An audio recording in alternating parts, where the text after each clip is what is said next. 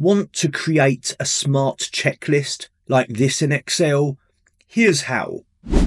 Select your range, go to the Insert tab and click on Checkbox. Change the checkbox colour using the font colour option. Select your task list, go to Conditional Formatting, New Rule, and select this rule type.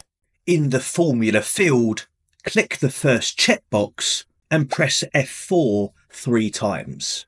Click Format, apply Strike Through and change the font colour to grey. Click OK to apply.